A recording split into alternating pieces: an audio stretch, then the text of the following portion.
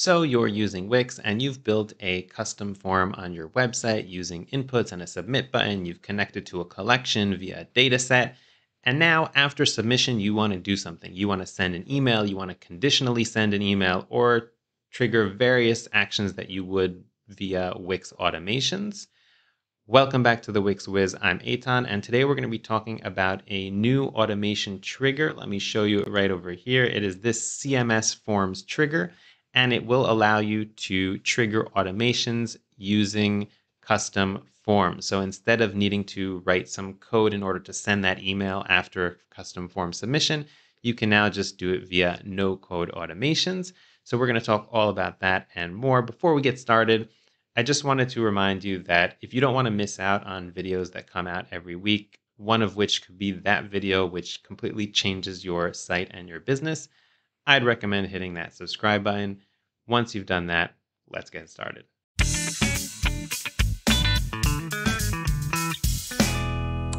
For today's tutorial, I am using a blank Wix Studio website, but everything that we're doing here should be possible inside of Wix Classic as well.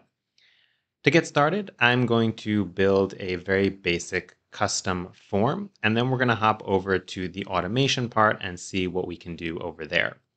One thing to note is that even though we're not going to be writing any code during this tutorial, I do recommend going over here and turning on code mode if you haven't done so already, or turning on dev mode inside of Wix Classic. That's because turning on dev mode or code mode is going to open up different possibilities in terms of building custom forms, even if we're not using any code. Also, the automation that we're specifically going to be using won't be visible unless you have turned code mode on. So if you've gone ahead and done that, let's start building our custom form. To build a custom form, all we need to do is add in some input elements. So if we go over here to our add elements section, and we can go ahead and look here for input, and you can add a wide variety of inputs. For example, an email input. You could also have different kinds of drop downs, etc. So let me just add in, for example, email, and let's just add in, let's say, feedback, just like that. And the last thing that you'll need to add in when you're building a custom form is to add in a button. That is going to be a button that's going to submit the form. So let's just grab a button over here, and I'm going to drag that right over here. And let's just change this for the sake of clarity from get started, change the text here to submit. There we go. So that's a basic custom form. Obviously, you can add in more input elements and stuff like that. The idea behind building a form like this is it should give you more options to customize beyond what using a basic Wix form would do. One key difference between custom forms and the standard Wix drag and drop forms is that the custom forms don't come with a default submission table or collection, but rather we have to create our own collection and connect these inputs and the submit button to that collection using a data set. So in order to do that, we can go over here and just select, for example, one of the inputs from our custom form.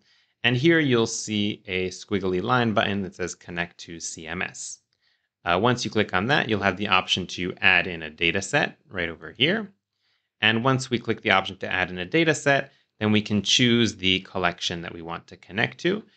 If you haven't created a collection already, then you can go ahead and click to create one. Going to get started. And let's just start from scratch over here. So this is going to be my custom form submissions. And I'm going to go ahead and click create. And it's initializing this. And here, so Wix has already added in some things for some reason. I'm not sure why. But we can go ahead and just get rid of these right over here. And get rid of this. And get rid of this. And we're going to want to have two things here. So we can have a field here for the email. Just going to click save. And we're going to have a field, let's say, for the feedback. Those are the two inputs we have on our form, but you will go ahead and add in fields here, depending on the data types as well, for all the different things that you might be collecting or different inputs that you have in your custom form. I'm going to go ahead and make this the primary, and I'm going to get rid of this title, just like that. And now we're ready to connect this via the dataset. So here you can see it's already selected here, the custom form submission collection, and the dataset name is automatically set to this. You can change that if you want. So I'm just going to go ahead there and click create. And we have one problem that this dataset is by default set to read. But if we go over here into the dataset settings, we can change this to be a write dataset, which is what we're going to want for a custom form. And now, if we go ahead and make sure that our inputs are connected. So this email input, the value should be connected to email. And the feedback we can connect as well. So that would be connect to CMS over here. And it will be connected here to feedback, just like that. Let's see, site visitors can't use the input because they don't have the permission. So we can edit the collection permissions, and we can change it here to collect content, just like that. And I might need to zoom out over here to save this. There we go, just click save. And I'm going a little quick here because custom forms is something that we've talked about in depth in some of the other tutorials on the channel. And I really want to focus on the automation part of this tutorial because I think that's the new juicy part here. But I don't want to leave you hanging if you're not sure how to set up the custom form. So I'm just doing the basic setup. But if you feel like I'm going a little bit fast and you need some assistance, I'd recommend checking out some of the other tutorials on the channel, which touch this topic quite in depth. Okay, so we've connected our two inputs, and the final thing we need to do is just connect our button. And we can connect the click action over here to be submit.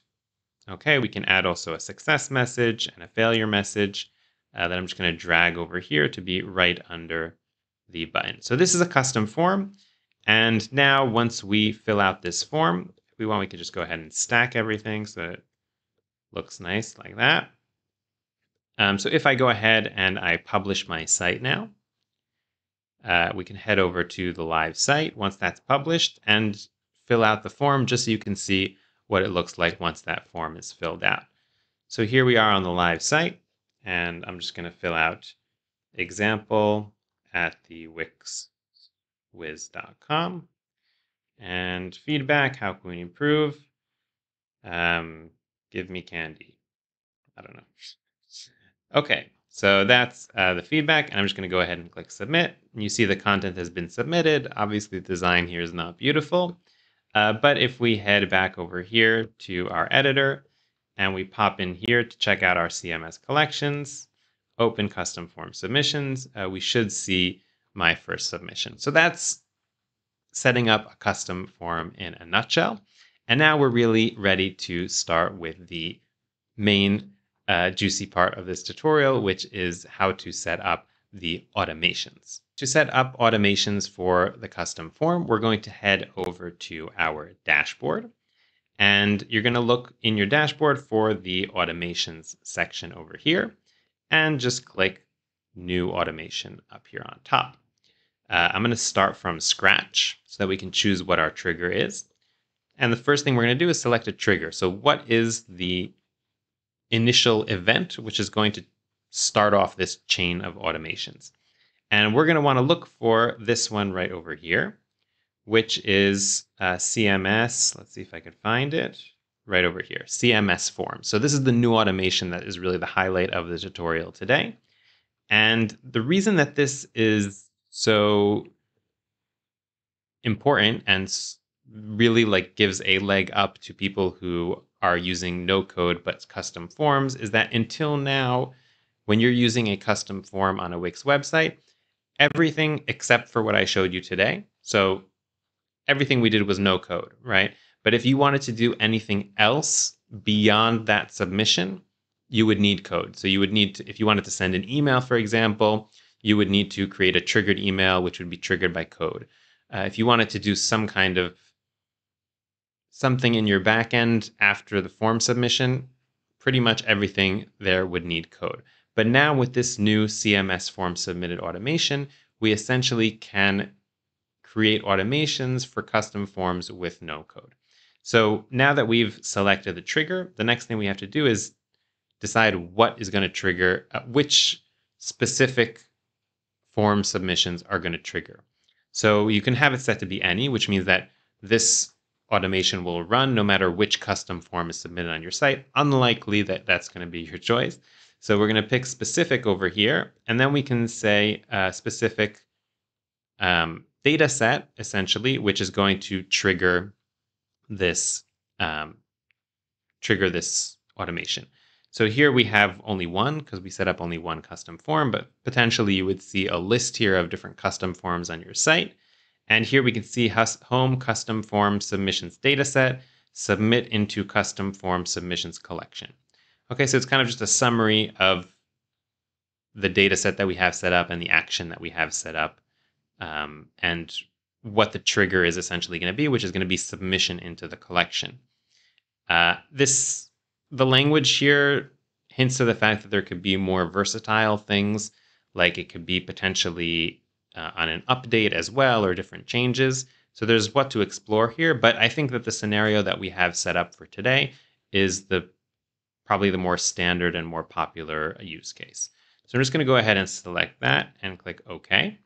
And that's pretty much it. I mean, from here on, the sky's the limit, and you can continue on this path doing any kind of automation that you would do with other automations on your site. So for example, we can go over here and add a step. So for example, we can add in an action, and a very typical use case, I think, would be to send an email. And once we send an email over here, so we can, you can decide what the recipients are, you can edit the template. I think one interesting thing to explore here would be to see if we have access to the different, we could access different variables from the collection in order to populate those variables in the template. So you'll notice here that I need to add in sender details. So let me just go ahead and quickly add in those sender details so we could send an email. And let's pop into the template and see what we can do. I've got my sender set up now, so let's go ahead and edit that template. And here we are inside of the template. And in order to add in a variable, we can go over here, for example, to the text. Let's add in a new line over here. And let's add personalized content. And let's see what values we have access to here. So we have form ID. Let's see, email, created date, feedback. Okay. And let's see if we have email. Yeah, we have email here as well. Okay, so we have access essentially inside of the email to the different variables. So for example, I could select feedback over here. And then here I can change this and we say, let's say, we got your feedback. This is what you wrote. And then it would show them the feedback that they actually wrote over here. Okay, and obviously this is a very, very simple use case, but you can build much more complicated things with your custom forms and much more complicated emails, etc. So then just save and continue, and the rest is history. And you can add more actions in addition to that. You can add also different things here, like conditions, like, for example, if they, let's see if we have access here to the form properties as well, right? So feedback, here we didn't really have any drop downs or anything like that, but imagine you had like a drop down field that had like 3 options, and then based on a certain option, you can send a different email, and it goes on and on and on. So I don't want to make this like a general automations tutorial. If you're interested in learning more about automations, leave a comment below, and maybe that will be a tutorial in the future. But I really wanted to focus on this specific new trigger because I think it really opens up doors in terms of what you can do with custom forms if you have no coding skills at all, or you don't feel like coding for some reason. I mean, there's nothing wrong with not coding, even if you know how. That's going to be all for today. If you enjoyed this tutorial, don't forget to give it a thumbs up. If you don't want to miss out on content that comes out weekly just like this or on other topics related to the Wix ecosystem, hit that subscribe button, and I will see you next time.